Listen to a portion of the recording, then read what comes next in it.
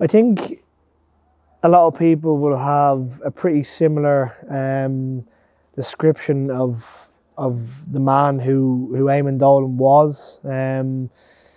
As a football player who played under him and was seeing him every day, he was quite harsh on young players.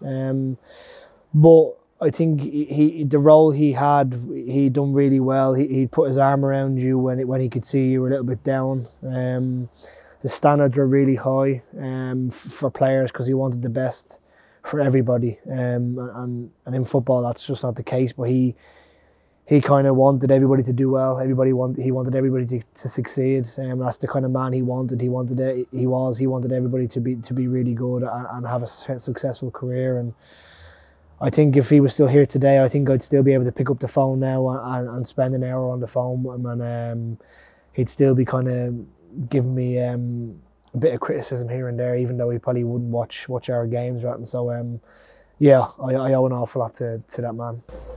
When did you first meet him, and what were your first impressions of him?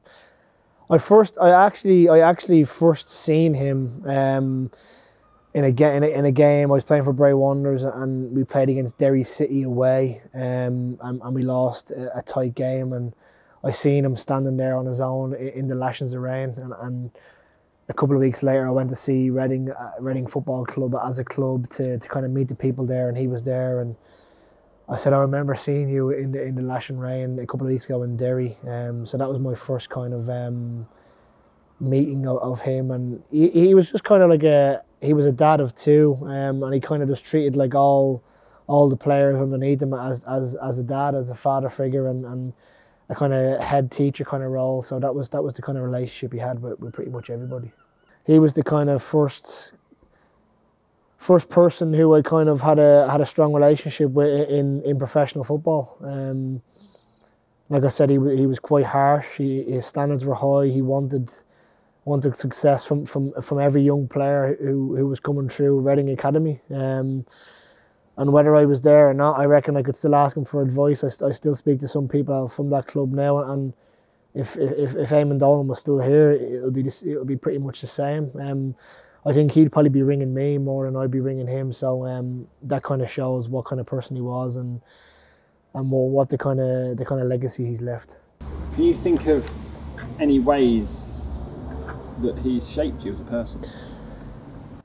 Yeah, I think on the whole kind of club at the time at Reading, he kind of humbled the academy. He humbled the under-18s, the under-23s, and all the kind of lads breaking into the first team.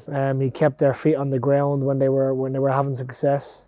He'd never let them get too high when it was going well, and they would never let them get too low when it wasn't going so well. So I think that's kind of been embedded in me from kind of speaking to him, and he kind of taught us not to take shortcuts. Shortcuts get you nowhere, and that kind of comes from him.